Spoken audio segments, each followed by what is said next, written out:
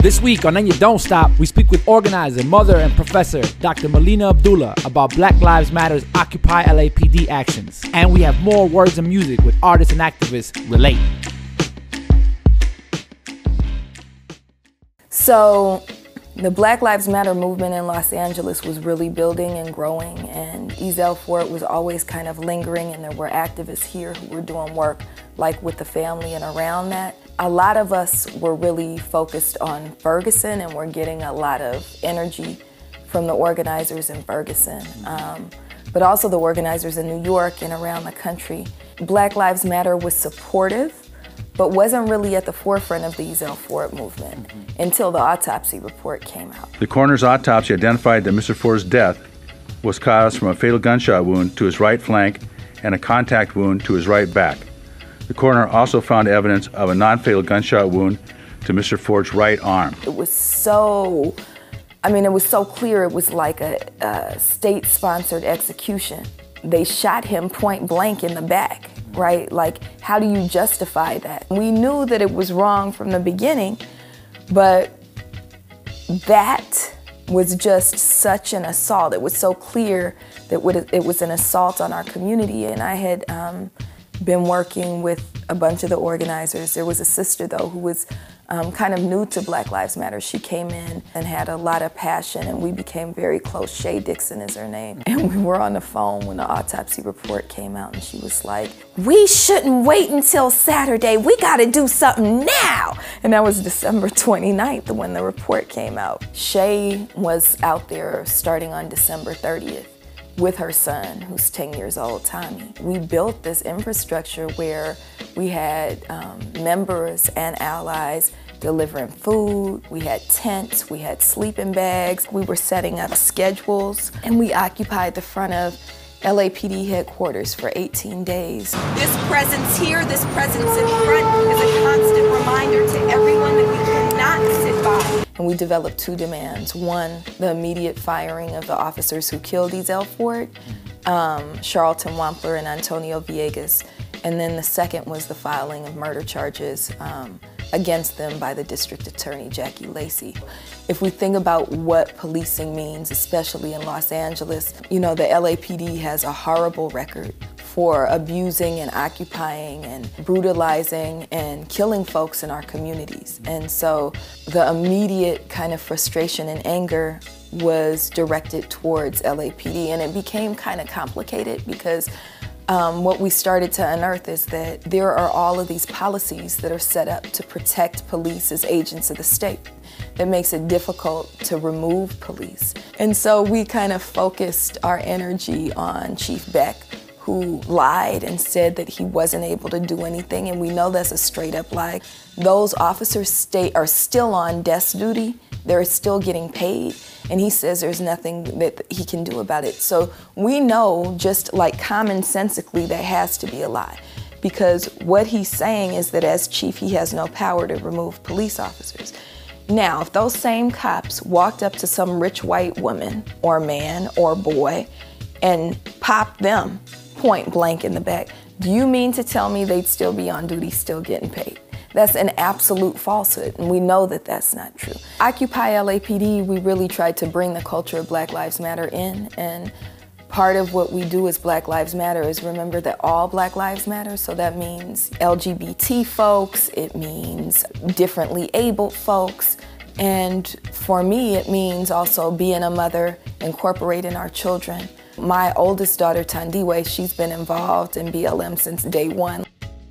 My kids are always at the meetings, and so we take a real kind of holistic approach to what it means to build a movement and to caring for each other. One of the things I think that we've seen with some movements, especially since the Black Power movement, is you have to kind of segment yourself. So you're doing like the opposite of what you say you want, right? So for women to get involved, you gotta choose to not bring your families. So if we think about the number of Black women who are single moms, I couldn't be active if I couldn't have my children there. So Occupy LAPD was built by two single moms, Shay and me, and built from the culture that Black Lives Matter has, that the whole people and the whole community have to be a part of the movement. I'm born in LA originally. My family, my mom, my dad, my sister, and I moved to Atlanta when I was like 3, you know what I mean? And we lived out there. I lived out there until I was about 22. And then my mother passed away in 2008, which moved me back to LA to be with my little brother.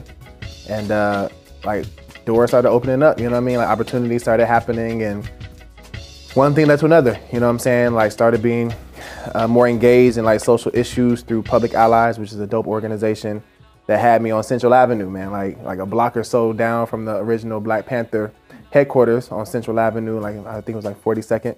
And you know, I was at the historic Dunbar Hotel for about 1.5 years, like just doing work with folks that live over there.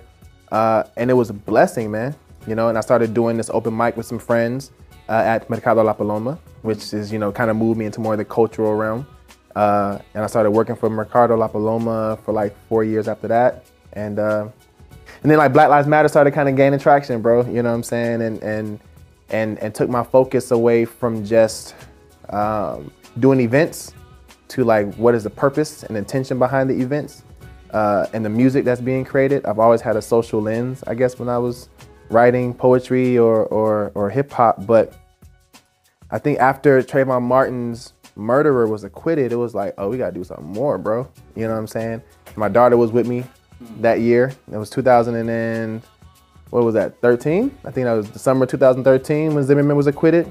My baby girl was here from Atlanta visiting, and she was like, Dad, I want to go protest. Wow. I'm like, okay. You know what I mean? Like, I didn't know, you know what I'm saying? That fatherly fear came up inside of me, and I think that's when I became really active and activated in the movement.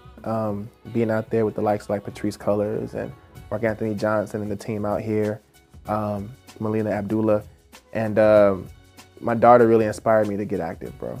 And then since 2013, I've been on 100%. What do you see as the future of Black Lives Matter right now in terms of it making that transition from, you know, a hashtag to a broader movement, to a national and even international one? I look at the past right now, and I look at communities like, you know, everybody highlights the romanticization of like, you know, Black Wall Street or whatever, right? But I look at communities like that in this country that were able to be self-sustainable, right?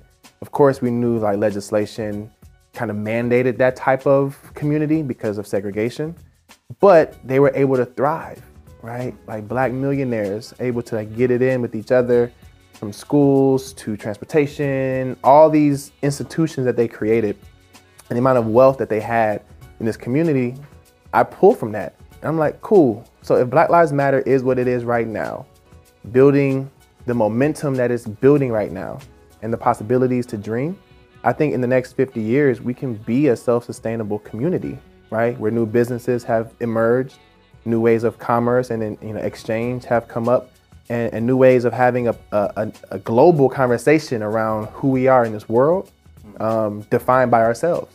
You know what I'm saying? Nobody telling us what we need to say or how we need to engage. You know? I mean, you know, it's like we're gonna be able to say, because of this moment in history right now, my daughter's children can say, like, I'm able to be all that I am because it started 50 years ago.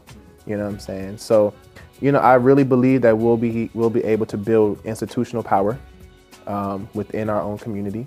When I look at statistics like, you know, the census saying that the Black dollar in this country right now is about $2 trillion, like $2.5 trillion in spending. Like Black community has $2.5 trillion in spending power.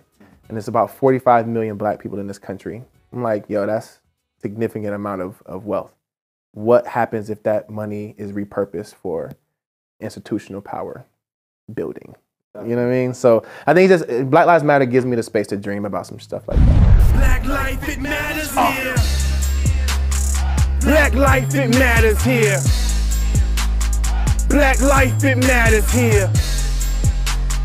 Black life, it matters here. Black life, it matters here. Black life, it matters here. Black life, it matters here. Black life, it matters here. Black life, it matters here. It matter, living like humans with dignity matter. Living my blackness with 400 years of resilience through tragedy matter. Building economies matter. Leveraging $2 trillion of power it matter. Giving my babies new visions of who she can be in this country it matter. Telling our story, the glory it matter. Man, some moves, some money-minded it matter. Make a move to move a movement it matter. Building our own institutions it matter. Call the games and call the truth, cause they're killing our soldiers and throwing our troops in the noose. Hanging us out like we fruit. With all of the juice in my body, I'm screaming, we matter. So fuck the lies they televise. I realize it's a real time to get reacquainted with the 40 million. We powerful, you powerful. We ancient, we tribal folk, we been here. Time to let them know. I bet you a bill if we went to South Africa, they would be scared. Hey, living in freedom will honor the dead. Hey, I'm Nas and Belly right now. Ain't no time to pipe down. Been so lost but I'm found. Till the beast with me down, I'm screaming. Black life, it matters here. Black life, it matters here. Hey, black life, it matters here. Black life, it matters here.